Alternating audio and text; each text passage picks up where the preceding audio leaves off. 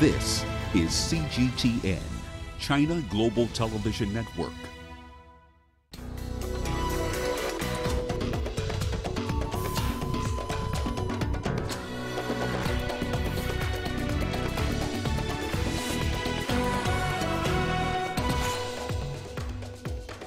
At least 4 killed in an explosion in Benghazi, where Libya's LNA commanders were attending a funeral. Shiite protesters hold demonstrations for the 3rd day in both Lagos and Abuja to demand release of their leader. And regional body IGAD in new efforts to broker settlements in Kenya-Somalia maritime dispute. Hello and welcome to Africa Live. As always, great to have you with us. I'm Richard Nta, live in Nairobi. And for those of you joining us from across the continent and around the globe, we thank you for joining us. And tonight, I'm alongside my colleague, Penina, who has our business headlines. Penina. Thank you, Richard. Coming up on Africa Live Business. Online sports betting firms in Kenya take a hit as government orders Safaricom to cut their mobile money payments. And tourism revenues in Tunisia rise by more than 40% in the first half of 2019. I'll be back with details of those stories and plenty more in just a bit. For now, Richard, back to you. Thank you, Penina. We begin in Libya, where a deadly explosion in Benghazi has killed 4 and wounded 33 others, according to an Interior Ministry spokesperson from the country's east-based government. A car bomb went off near a group of leaders from the Libyan National Army. Senior officials, including the commander of the LNA Special Forces, were gathered for the funeral of a former military leader. The ministry spokesperson says that none of the military leaders were killed or injured. However, fatalities included 2 civilians and 2 soldiers. The wounded include civilians, army personnel, and police. Since April, the self-styled Libyan National Army has been attempting to capture the Libyan capital, Tripoli, and overthrow the UN-backed Tripoli government. All right, let's get you more from that story. CGTN's Adel El-Maroui joins us from Cairo. Adel, thank you for joining us here on Africa Live. First things first, Adel, any word on who orchestrated the attack? No one yet has claimed responsibility, and it seems from the style of the attack itself that it could be one of 2 groups, either ISIL, which has been quite active in the south, especially after both Libyan governments have been very busy since April in fighting each other over the capital, Tripoli, after LNA leader General Khalifa Haftar, launched a military offensive against Tripoli. The fighting there has made ISIL increase significantly its influence and its strength in southern Libya. It has been quite active in recent weeks and months, and this is not actually this is not the first attack of such a kind of hearing explosions or a car bomb to be detonated in Libya. So it has most of all the style that we're used to see ISIL doing in Libya, or it could be Al-Qaeda as well. Both of them have declared their enmity or their rivalry against Khalifa Haftar, who they believe is against the Islamists in the western side and in Tripoli. So no confirmation yet, but most likely from the style it's one of these 2. Well, speaking of Khalifa Haftar, do we know whether the LNA leader Haftar was in attendance at the funeral when the venue was hit? No news at all have been released about his presence, his well-being, whereabouts, or anything.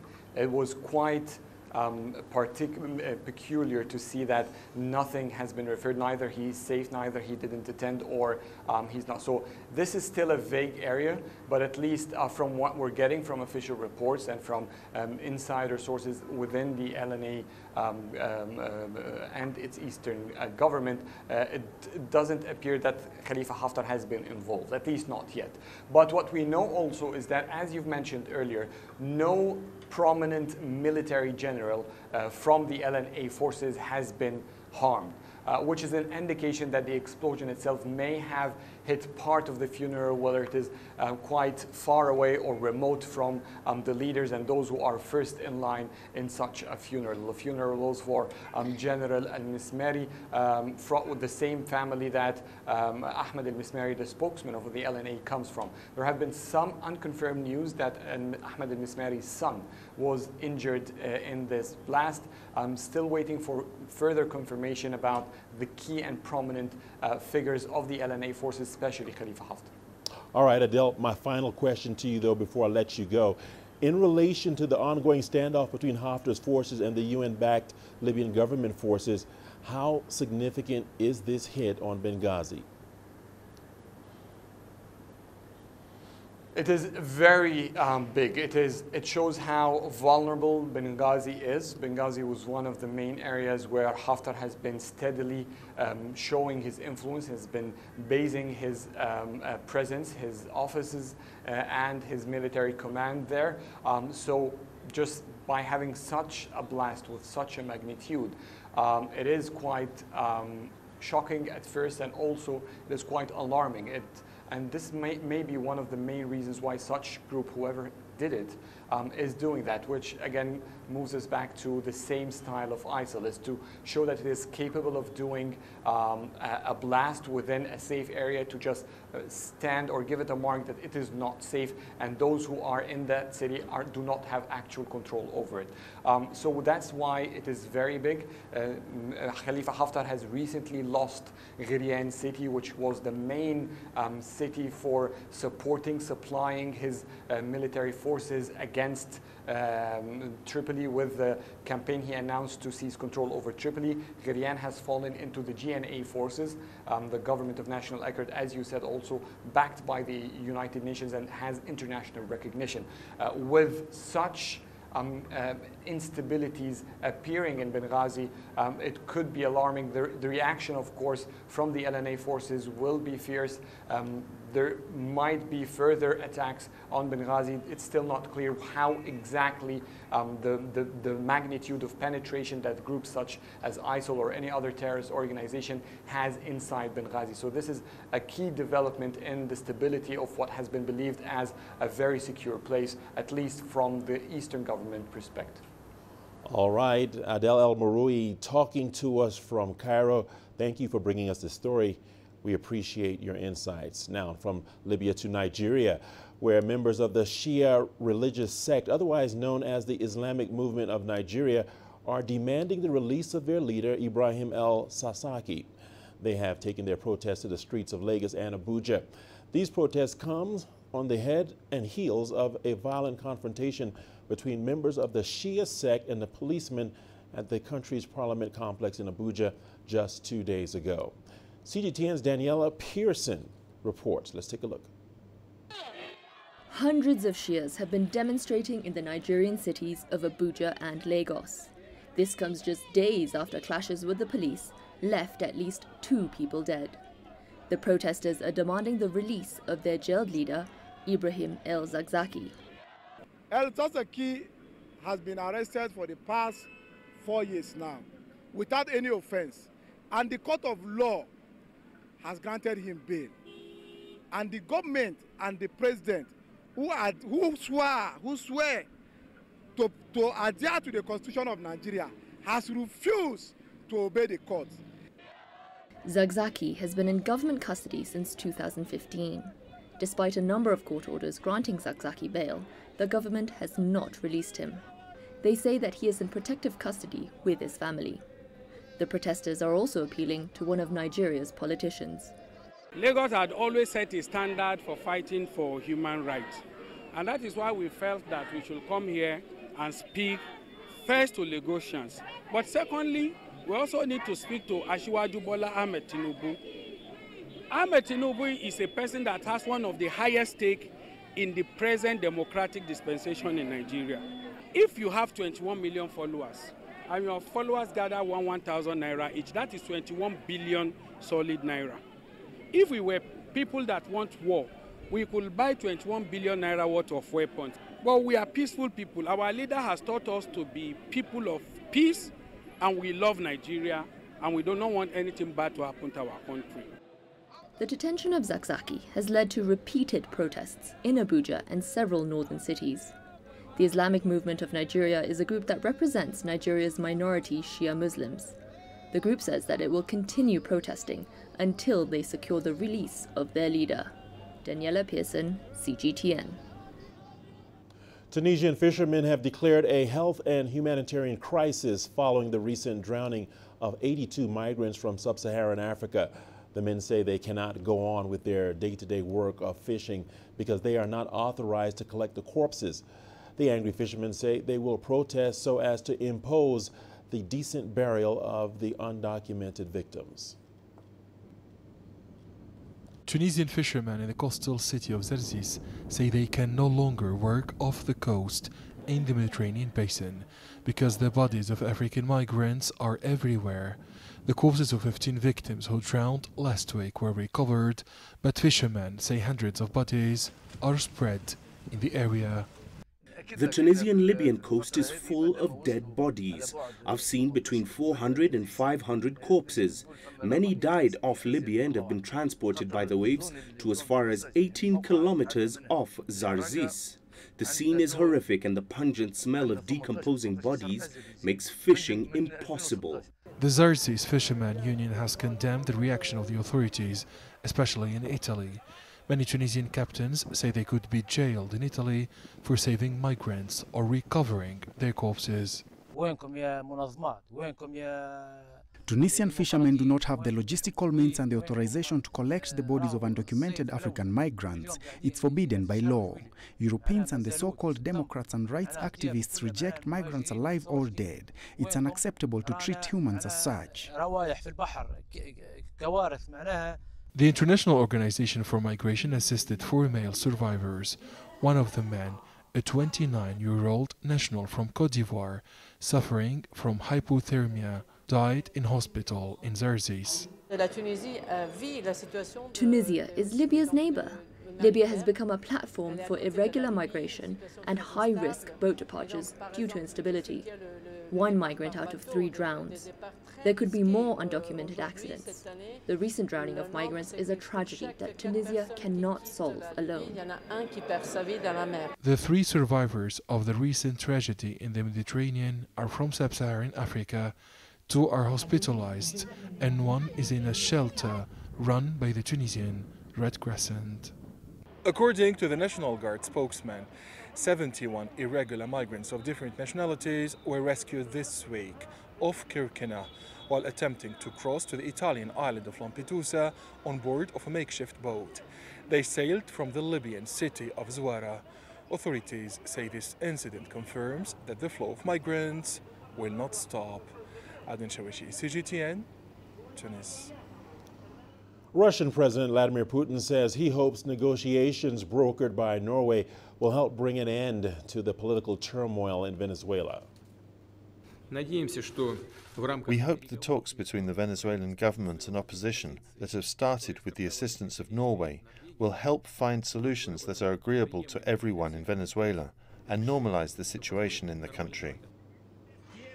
Well, meanwhile, the United States has imposed sanctions against Venezuela's military counterintelligence agency.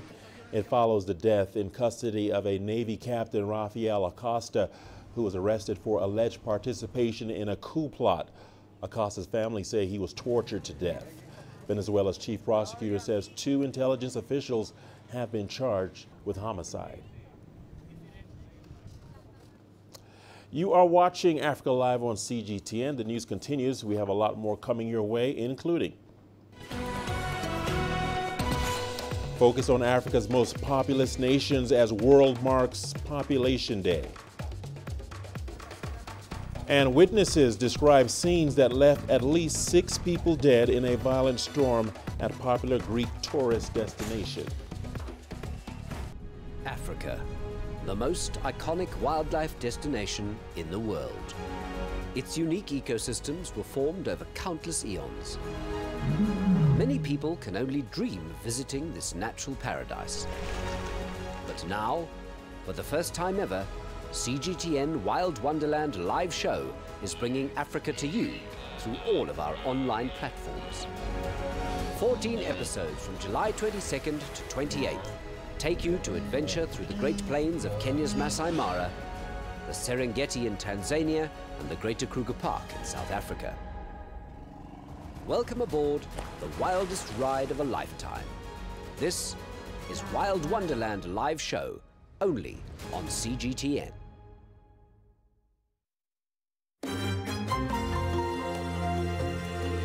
Africa Live. Find your voice.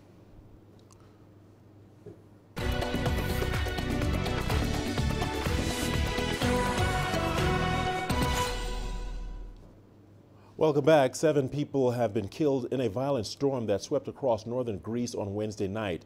Halkidiki, near the city of Thessaloniki, was lashed by heavy rain, hailstorms, and gale-force winds. A Czech couple died when their caravan was blown away. 2 Romanians and 2 Russians also died. A 7th body was later found in the sea. Officials say at least 100 others were injured in the natural disaster, and 23 people have been hospitalized. Greece has declared a state of emergency in the area. Dozens of rescue workers have been dispatched to help. Tourists have been sharing stories of their ordeal. I'm very, very sad.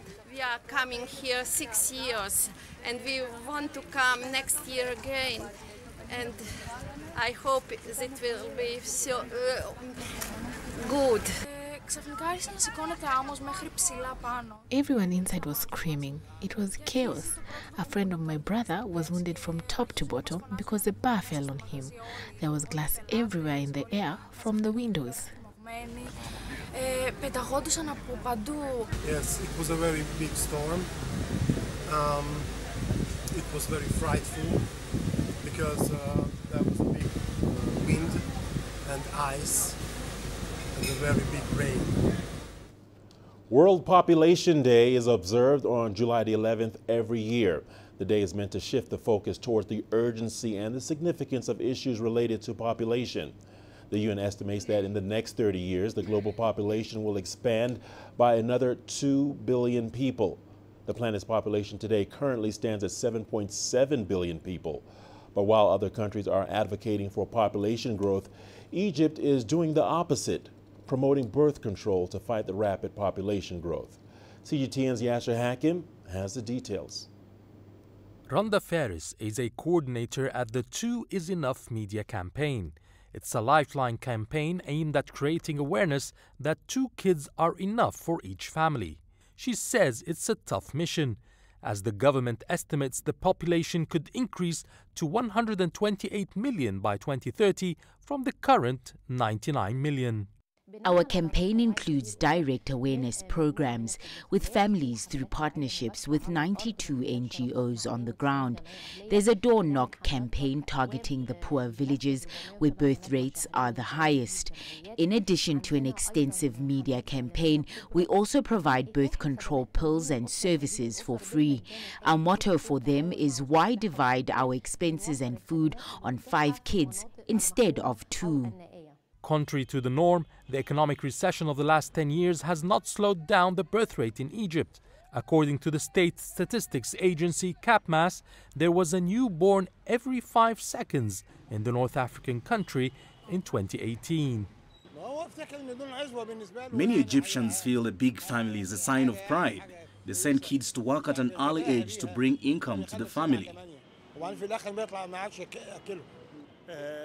This problem is mainly in poor and conservative segments, where they misinterpret Islamic teachings, thinking that having many children is a holy thing. There have been different failed campaigns in the last 3 decades to reduce birth rates. 2 is Enough campaign could yield better results. 16% of women we contacted have responded and are on birth control programs. There's about 224,000 women. We are targeting the average number of children per family to drop from 4.6 to 2.4 kids per family by 2030. The government is desperate to reduce birth rates as the fast-growing population is eating out economic growth of the country. It's also hard for Egyptians to feel the effects of economic reforms and the social services provided by the government. Yes, Hakim for CGTN, Cairo. A new UN report estimates that out of an estimated population of 9.7 billion people in the world by 2050, half of the population will be concentrated in just 9 countries, one of which is the Democratic Republic of Congo. The growth forecast comes amid a humanitarian crisis and an Ebola outbreak in the DRC. CGTN's Chris Ochamringa has that report from Kinshasa. Bankita Iyeni and his wife are parents of 10 children. They live on the outskirts of Kinshasa with their grandchildren. Extended families are a common feature in the DRC capital, given the high costs of living. But the couple is finding it difficult to provide basic needs for their large family. Some of my children left their little kids with us. We struggle to take care of them because we don't have a steady income.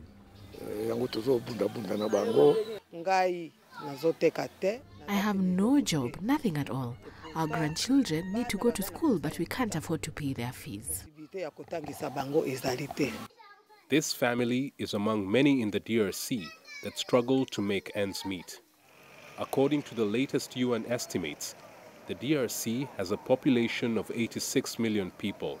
That figure is expected to increase significantly over the next 3 decades.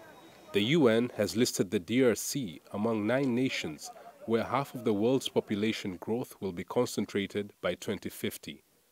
A Congolese consultant says the country's large population wouldn't be a problem if it were matched with projects that boost the economy. Congo really doesn't have really a grave strategic concern with regard to demographic growth. On the contrary, it is an asset, and Congo has got sufficient land, sufficient water and capacity to produce resources to deal with that. And on the contrary, Congo does have surplus to attract, to help Africa. The only problem right now is that the new president, so far, in terms of strategic planning, has not yet pronounced the idea of his game-changing projects. President Felix Tshisekedi announced a $304 million program during his first 100 days, targeting key sectors that would spur economic growth. But it remains to be seen whether it will transform the country with its rapidly growing population. The UN has urged the DRC and other countries with high fertility levels to find solutions to their growing populations. The DRC's population growth forecast comes weeks after the World Food Programme described the country as the second largest hunger crisis in the world after Yemen. That, coupled with the unrest in the northeast and an Ebola outbreak, presents yet another problem that the country will have to deal with. Chris Ochamringa, CGTN, Kinshasa, Democratic Republic of Congo. Nigeria is another country whose population is expected to double in the next few years, with a growth of more than 3% a year. Earlier, we spoke to Achike Chude, an analyst on African affairs based in Lagos, Nigeria. Let's listen in on what he had to say about this issue. You cannot define population outside of the resources, the natural resources and the human resources of countries, because population itself could be a major advantage. It is not for nothing that countries like China today, of course, the most populated country, in the world, but yet China is said to be a world power, economic power very, very soon in spite of the population. So in as much as we acknowledge the problem with population, that we need to do something to curtail it to some extent. But the reality is that if we use the resources of these countries, as they should be used, if we show capability in using all of these resources, then there is no doubt that today we will not be sitting down, we will not be sitting down, today to talk about the problem of population growth in Nigeria or in the DRC. Because we have not been able to, harness our economic resources. The country is richly endowed, and I think it is a coincidence that the two of the nations that the United Nations has singled out, for this advice are two of the richest countries, potentially richest countries, with both human and natural resources in the continent.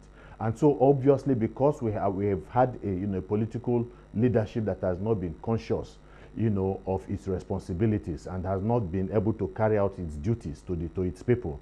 So we have, the very heavy burden of a burgeoning population that, is supported by very little economic growth, and so the lives of the people have been impacted heavily. We do not have jobs. With factories are not working. We have problem in the energy sector. In virtually every segment of the national lives of the citizens of this country, there are all sorts of problems, and simply because the burden of not having visionary leaders who are committed to the country and who will use the resources of the country, both natural and human, for the good of the country. This has impaired negatively, on the people, and has created unnecessary burden, on the people, and this has security implications. Some of the insurgency activities and the violence that we have in all parts of the country are motivated by economic factors. The Intergovernmental Authority on Development is stepping up efforts to mediate a Kenyan-Somali maritime dispute. Ethiopian Prime Minister Abiy Ahmed, who is the current chair of IGAD, has sent emissaries to both countries. Sources say Abiy has been working behind the scenes to broker a truce amid pressure from key international players like the U.S. and the U.K. For years, Kenya and Somalia have been arguing over where a sea border should lie. The disputed triangle off the coast of the Indian Ocean supposedly has large deposits of oil and gas. Earlier this week, the IGAD set up a meeting for the 13th of July between Kenyan President Uhuru Kenyatta and his Somali counterpart Mohamed Farmajo. It's unclear if either has accepted the invitation. The East Africa trade bloc is seeking a resolution that does not worsen the fragile diplomatic ties in the Horn of Africa. There are fears, though, that the maritime dispute could undermine cooperation in the fight against terrorism and sea piracy in the Horn of Africa. All right, CGTN's Abdulaziz Bello has been following developments in this standoff between Kenya and Somalia, and he now joins us on the phone from Mogadishu. Oh, thank you for joining us, Abdulaziz, on Africa Live. First things first, what has been Mogadishu's response to these latest attempts by IGAD chairman to broker a settlement between Kenya and Somalia? Abdulaziz? Well, as you've mentioned, Somalia has not yet ruled out the possibility of a meeting in Addis Ababa between President Farmajo and President Kenyatta of Kenya. But then again, what Somalia has ruled out is the fact that there will be no out-of-court settlement regarding a maritime dispute in the Indian Ocean that has been a bone of contention that has caused a diplomatic standoff between Kenya and Somalia. But then again, it's not the first time that the president of Somalia and the Kenyan president, with the mediation efforts of Prime Minister Abiy Ahmed of Ethiopia, will be meeting. They met in March earlier this year in Nairobi, where President Farmajo, accompanied by Prime Minister Abiy, came to State House in Nairobi to meet President Uhuru Kenyatta. But it seems that the two leaders did not reach an amicable agreement on how to end the diplomatic dispute that stands between the two countries. But then again, Somalia says it welcomes any mediation efforts between the two countries, provided that it does not include the pulling out of the maritime dispute that is now at the International Court of Justice that is waiting a verdict in the coming months or earlier next year. But Somalia welcomes any mediatory role to end the standoff between Kenya and Somalia, and so that close cooperation between the two can continue. So the main contention that created this dispute in the first place is the oil and gas conference that did take place in London on the 7th of February. Kenya insists that Somalia auctioned oil and gas blocks in a disputed territory, but Somalia says that as long as the ICJ gives the verdict, rather, that's when it's going to auction these blocks. But for now, it says it has kept off these areas, and it is what Somalia wants Kenya to believe. All right, Abdulaziz, you mentioned oil and gas. Explain to us, break it down, if you will, why this maritime border is such a critical issue for Somalia. Well, one thing to note is that Somalia is slowly coming out of decades of conflict, and it wants to exert pressure on its territory. For years, it was not able to control its waters and its land, and this is one litmus test, that Somalia wants to prove that it's indeed in control of its own territorial space, be it land, air, and sea. But the important thing now, apart from Somalia exerting pressure on its territory, is the disputed territory itself. According to surveys that were done by different Western companies, it proves that these disputed area contains rich reserves of oil and natural gas, and it's one thing that Somalia wants to tap into that sector so that it can kickstart its weak economy and create job opportunities for the country's young people. So, and also the issue of the case that is now at the International Court of Justice. Most Somalis are keenly following the developments going on between Kenya and Somalia, and it wants that case resolved at the ICJ. So for now, what is making this case and this territory very important, for one, it has political significance to Somalia because the former president of Somalia, Hassan Sheikh Mahmoud, is the one who presented this case to ICJ. And this current government now under President Farmajo also increased the pressure on ICJ to give a verdict regarding this maritime dispute. So many people are following these developments, and for Somalia to pull out of this agreement and focus on out-of-court settlement literally will be a political suicide for the current government that is going to go into elections in 2020. And this is one to brag about, that they presented the case to ICJ, and most likely maybe the ICJ will rule in Somalia's favor, and this will be a boost for the election of 2021, where President Farmajo will likely be a candidate. So it has significance on both politics and economy. So it's a very sensitive issue currently in Somalia. All right, Abdulaziz Billo talking to us from Mogadishu. Thank you for your insights, and thank you for sharing your perspective. Well, the news continues on Africa Live, and it's now over to Panina, who has our business headlines. Panina. Thank you, Richard. Coming up on Africa Live Business. Online sports betting firms in Kenya take a hit as government orders Safaricom to cut their mobile money payments. And tourism revenues in Tunisia rise by more than 40% in the first half of 2019. Business in Africa is at the crossroads, where opportunity meets innovation, where profitable new markets collide with global trends. From the sound of an African bell on a stock market's floor to the shout of the trader in a bustling free market, it's colorful, vibrant, and exotic. CGTN stands at the gateway to Europe, Africa, and the Middle East. From Morocco to South Africa, we talk to the deal makers and actors who fuel its engines of growth. Only on CGTN.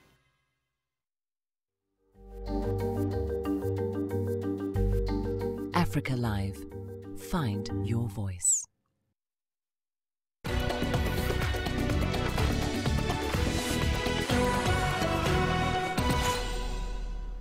Tourism revenues in Tunisia rose by about 42.5% in the first half of 2019, standing at $692 million compared to the same period last year. The country's economy is currently reassuring tourists after twin suicide bombings targeting security forces struck the country's capital. The attack killed a patrol officer and injured at least 8 people. Adnan Shawashi has the details. Less than 2 weeks after the suicide bombing in downtown Tunis, authorities announced that the country's tourism revenues have not been affected but have rather soared 42.5% in the first half of 2019 to $692 million compared to the same period last year. The Tunisian government crisis management has been exceptional. There have been no cancellation or early departures. The conditions are perfect for a good season. Tunisia is a peaceful country. The occupancy rate of hotels in some beach resorts ranges between 95% and 100%. In the last week of June, an increase of 9.3% compared to the same period last year. This 5-star hotel is located in the coastal city of Hammamet. The occupancy rate is 100% until January 2020. There are many advantages for which tourists spend their holidays in Tunisia. It's close to many European countries. The climate is very attractive because it's a sunny escape 365 days per year. People also come for the quality of our service. Authorities predict that bookings will continue at the same pace until next fall. The season kicked off by a remarkable comeback of the classic European markets. Honestly, there's everything here. The service, the quality, the people are kind. I've never had any problem in this country. I've been to many cities and beach resorts. The holiday in Tunisia is exceptional. Par contre, celui-ci, il est exceptionnel. Since January 2019 up to June 30, the tourist areas of Sousse recorded a 5.2% increase in the occupancy rate of hotels, 15.6% of the number of tourists, and 17.4% of nights. 4 years ago, Tunisia was deserted by foreigners following a wave of terrorist attacks that killed 39 tourists in the same beach resort of Sousse and 21 people at the Bardo Museum in Tunis. Tourism accounts for 8% of Tunisia's GDP. Experts consider it as the pillar of the country's economy. The Ministry of the Interior has deployed thousands of agents at beach resorts, hotels and tourist areas. The new security strategy aims to guarantee the safety of millions of foreign tourists who will visit Tunisia this year. Adnan Shawishi, CGTN, Tunis. Egypt has inaugurated an airport for the new capital located 70 kilometers to the east of Cairo. The Capital International Airport aims to replace Cairo, which has become a traffic-clogged urban sprawl of more than 20 million people. The airport was opened 1 month ago on trial basis to service the city, which will become the country's new capital from mid-2020. The airport will operate with an hourly capacity of 300 passengers during the trial phase. A third airport, the Sphinx International Airport, also opened in January. The two new airports are aimed at helping boost tourism, a key sector in Egypt and a major source of foreign revenue. The importance of the capital airport is that it partially eases the pressure on Cairo International Airport and Sphinx Airport. It will be a new outlet for Cairo specifically. We are operating as part of a trial period which will last for a month. During this month, we revise all the operational requirements, safety precautions and all the security precautions. By the end of the trial period, we will evaluate the whole period and accordingly take the decision to start actual operation. Currently in this first phase, it accommodates up to 300 passengers, but this is only the first phase. As explained by the aviation minister, anything in the world starts small and has the capacity to be expanded. As you saw upon entering the airport, it has a high potential for expansion. In South Africa, President Cyril Ramaphosa has reappointed Leseja Kganyago as governor of the South African Reserve Bank. Kganyago will serve another 5 years, effective from November 9th this year. The South African rand firmed up in early trading against the dollar as the appointment signaled continuity. Ramaphosa also appointed Fundi Shazibana and Rashad Kasim as deputy central bank governors for 5 years each, effective the 1st of August. The new appointments come at a time when the bank is expected to cut interest rates by 0.25% next week. Economists in the country assigned a median 60% probability rates would be cut on July 18th, even though inflation is expected to average 4.5% this year, which is the center of the bank's 3% to 6% target range. In many African countries, trading across borders often involves going through a third currency. If you're buying oil from Nigeria, an air ticket to West, North, or South Africa, most likely you'll have to pay in the US dollar. The Afrexim Bank estimates that this ends up costing the continent $5 billion a year. And to solve it, some countries are trying to switch to a common currency, like the ECO in ECOWAS. In others, common payment systems are being established. But are crypto systems like Facebook's Libra an alternative? CGTN's Ramanyang put that question to the president of the African Development Bank. Well, the thing is that we got to make sure digital payments you were talking about. I mean, take a look at what has happened in digital payments world today. It didn't actually come from the West. It actually came out of Africa. It came right out of your country, actually, with the M-Pesa that was done. And so for us as African Development Bank, we are investing more in digital payment systems. Digital payment systems are going to fast-track transactions within the continental free trade areas, no doubt about it. It's also going to be very critical as you look at financial inclusion, especially for women. It's going to help tremendously also in terms of security, personal security. Most of the trade that's actually going to be done or being done, and more is going to be done off in the years coming, is actually in the informal sector. And so the more people carry cash, and people get mugged and so on, and taken advantage of. So digital payments are going to reduce their transaction costs and obviously give them also quite a lot of security when they have to actually trade across borders. And in particular, it's going to be very critical to moving the informal trade more to the formal trade as well. Kenya has ordered telecoms firm Safaricom to stop processing payments for sports betting companies. Leti Wambua, who is the acting director of the regulator Betting Control and Licensing Board, told Safaricom that licenses for all 27 betting firms had not been renewed pending the outcome of an ongoing inquiry about their suitability to operate in the country. Online sports betting companies such as SportPesa have grown rapidly in the East African nation in recent years, contributing revenue of $2 billion last year. However, that has sparked concern in the government about the social impact of betting. In May, the country introduced new gambling regulations, including banning advertising outdoors and on social media. 2019 marks the 40th anniversary of the establishment of China-US diplomatic relations, and Shanghai is holding a series of events to celebrate the occasion. Mijai spoke to several US businesses in Shanghai to find out what's on their minds over 4 decades of economic cooperation across the Pacific. SAIC GM is one of the biggest China-US joint ventures in Shanghai. The two partners first started their business 22 years ago and now have 13 factories in 4 major regions of the country. The joint venture has introduced a variety of vehicles into the Chinese market, from affordable family cars to luxury brands. SAIC GM has experienced firsthand the business advances over the past 4 decades and just this year opened a new Cadillac house in Shanghai's Pudong district, the first outside the United States, which they are happy to show off to visitors. And then this facility in of itself is an extension of the relationship and partnership that we're trying to develop with our customers here.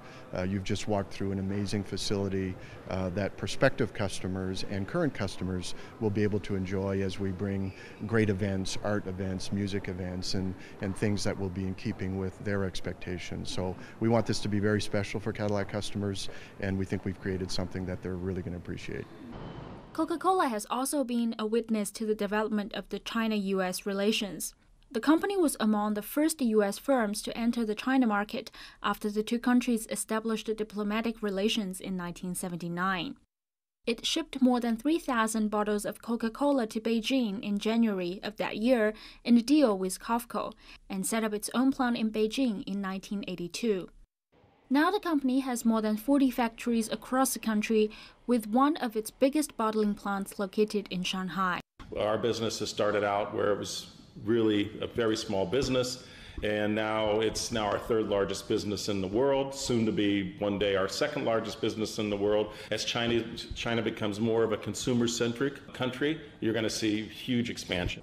While the outward global economic environment may be changing, foreign firms in China are looking forward to continued cooperation between Chinese and U.S. firms and improving business and economic results.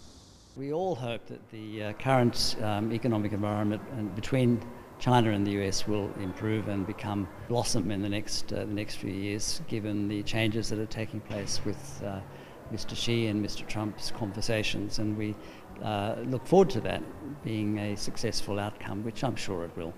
So it's a matter of how we can develop different industries and widen the scope, and I think that this is what Mr. Xi wants to do, is to open up China and Shanghai and develop the door and interact more with foreign companies and countries, and that's very exciting for everybody. The United States is now China's biggest trading partner. The trade volume between the two countries has grown more than 230 times to more than $630 billion over the past 4 decades. Mi Jiayi, ICS for CGTN, Shanghai. We'll leave it there for now on Africa Live Business. But coming up on Global Business, Central Bank in Egypt sets new interest rates. We have the details live from Cairo at the top of the hour. I shall see you then. For now, Richard, back to you. Thank you, Penina. You are watching Africa Live on CGTN. We have so much more wonderful, amazing, and inspiring stories coming your way. Let's take a sneak peek at what's coming up. A gym in California uses human energy from workouts to generate electricity.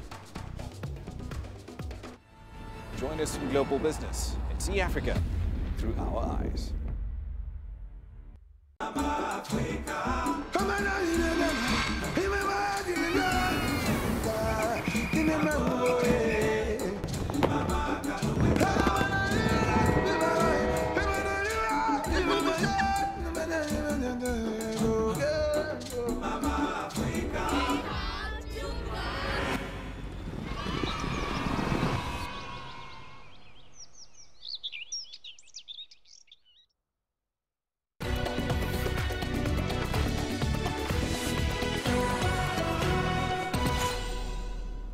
Welcome back. A gym in California is harnessing human workout energy and turning it into electricity so as to power the facility. The fitness center has installed a non-motorized treadmill and several upright cycles made by Washington-based equipment manufacturer Sports Art. Here is CGTN's Daniel Arap Moy with more on the details. The Sacramento Eco Fitness has installed several upright cycles made by Washington-based equipment manufacturer Sports Art. The cardio machines have inbuilt inverters similar to those found on solar panels and wind turbines, which turn the watts generated during a workout into electricity. Electricity produced is then used to power the gym. Any excess electricity produced is sent to a battery to keep the lights on during off-peak hours. I have somebody right now exercising, but while they're exercising and burning calories, they're actually able to produce watts, which we use that energy to power the facility itself. Antonio says a spin class on stationary cycles produces between 1,000 and 2,500 watts. His gym also owns a treadmill, which is self-powered and uses electromagnetic and mechanical braking system to generate power. The machine uses no power. It only moves when someone steps on it and pushes the belt around. Many of the members at this fitness facility say they joined the gym purely because they liked the eco cardio machines. Well, working in the environmental testing industry, it's really important to me that everything is environmentally conscious. So combining fitness and something that's, of course, really good for you and the environment is just probably one of the best ideas that anybody could ever come up with. For Avina, his self-powered gym is only the beginning. He hopes that someday gyms will be able to power an entire city on their own by producing enough energy through workout sessions. Daniel Arap Moy, CGTN. And we are not done just yet. We've got your sports news coming up after the break. Here's a sneak peek at the headline. Madagascar hoping to keep their fairy tale run alive against Tunisia tonight.